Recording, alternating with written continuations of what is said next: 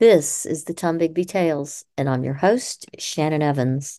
I write about a small town in northeast Mississippi along the Tombigbee River and also about the communities along that river. Tonight's episode is titled The Murder of John Allison Hardy.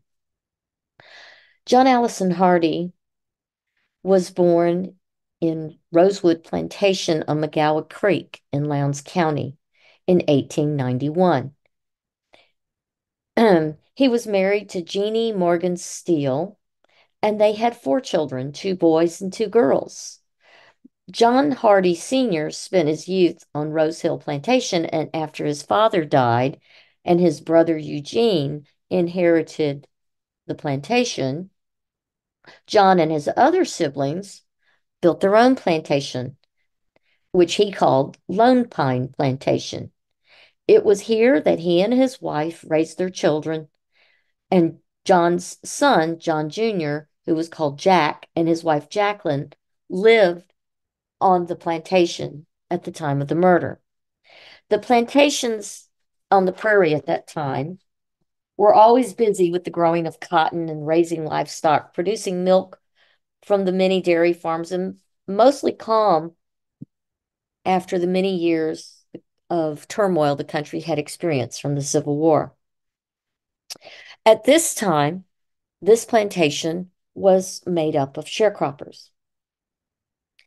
On this gloomy, rainy day of February 27th, 1952, a murder occurred in which one of the most prominent citizens was shot and killed on his own farm about 4 miles from Columbus. Besides being one of Columbus's most respected citizens, John Allison was a Hardy, and Hardys were loved and considered in high esteem by both the black and the white community who lived in the area.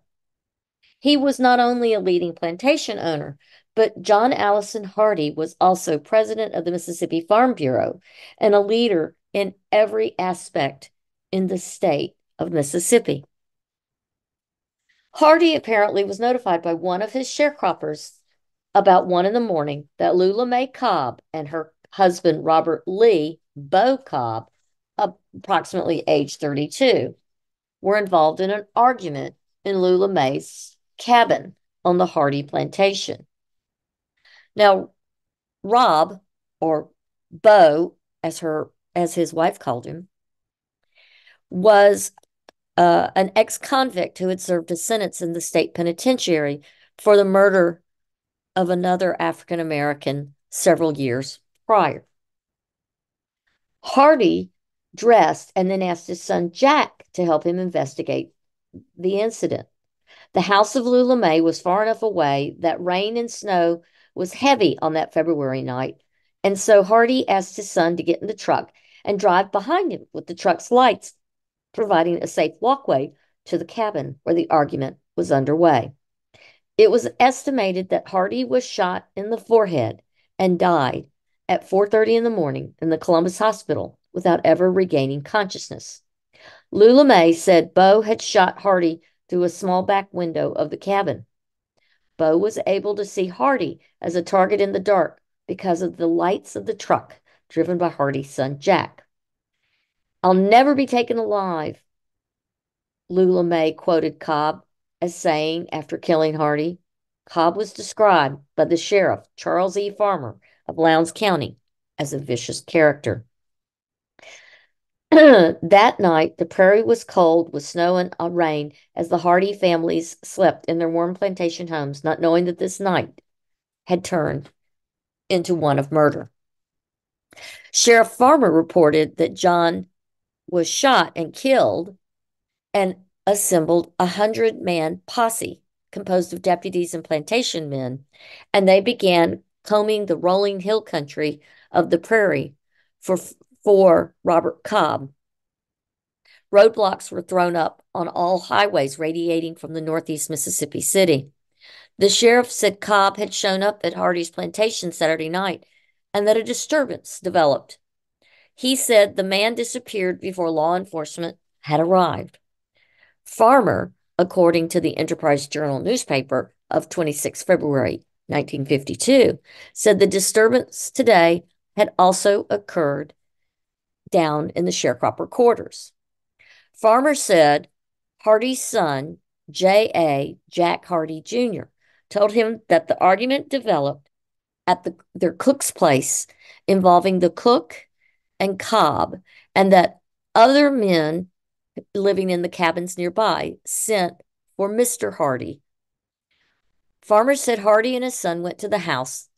He quoted the younger Hardy as saying his father was shot by the man standing inside the cook's house before a word was ever exchanged. Hardy Sr. was director of the New Orleans Federal Land Bank and was prominent in the affairs of many farm and agricultural organizations and was very respected. Jack Hardy would later say that he and his father had neared the cabin in the truck. They flashed their lights on the truck in the house, and then his father circled to the back of the cabin as the cook came out the front door. About that time, Jack Hardy said he heard a shot at the rear of the house, and jumping from the truck, he hurried around the house calling his father. Receiving no reply, he said he thought Mr. Hardy was just keeping quiet. Then he suddenly came upon his father on the ground. He had a bullet wound in the center of his forehead, and his pistol was still in his pocket. The man had shot him through a small back window of that small cabin. Lula May told Jack that Cobb shot Mr. Hardy. Cobb had been giving the officers trouble in recent months since his return to the area. The sheriff said that the African Americans here considered him mean. He had been tried but not convicted for the murder of another black man some years ago, and the last year prior to this murder, he had served a sentence for slashing his common law wife with a knife, contradicting what was in the Enterprise Journal. Quote, he caused some trouble on the plantation about a week ago, and Mr. Hardy called the office of the sheriff, but he disappeared before the officers arrived. The next morning, a large posse was assembled. The sheriff could not assemble it the night before because it was too late with rain and snow to start a manhunt. While he waited, the sheriff spread the alarm throughout northeast Mississippi and told the large posse that had gathered to go home and return to the plantation the next morning. That next morning, that posse of law enforcement personnel from all around the area, including Hardy family members and friends and neighbors, began to gather in the very cold, rainy dawn on the prairie at the Hardy plantation. Mrs. Hardy issued a personal appeal to the posse leaders not to shoot the man who had killed her husband, except in self-defense. The Mississippi Highway Patrol put 38 patrol cars into the manhunt, blocking off all roads within a 50-mile radius. Automobiles, buses, and even trains were stopped and searched. Radio stations broadcast urgent appeals for more men to join the posse. Those assembled were deputized to hunt Cobb. Other Columbus and county citizens joined the hunt under the authority of Mississippi at the time, which authorized any citizen to arrest any person wanted for a felony. The posse men blocked off an area of several square miles and began to comb it. For more than 5 hours, the posse failed to uncover a lead. Then, about 1 p.m., a group of 50 men noticed smoke coming from an abandoned building on an old farm. They found a fresh fire. The pace of the hunt quickened as the posse began a thorough search of the area around the building. About a mile from the abandoned building, the posse saw a figure move across a field from a clump of bushes about a quarter of a mile away. It was Cobb.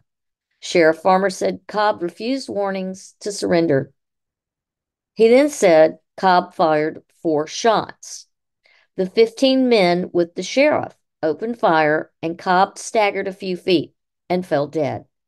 Cobb was wearing overalls and a blue denim shirt, ripped to shreds in his flight. The bottoms of his feet were cut and bruised. Bo Hardy was a hard man said said Mrs. Jacqueline Hardy, the wife of Jack Hardy, the son of the planter. He had little mercy and apparently did not wish to conform in any manner to the pattern of society. He was offered his chance to live this morning when the search was first started. The funeral was held at 2 p.m. several days later at the Bethel Prairie Church, where Mr. Allison Hardy was an elder and where his family and friends had worshiped for many generations.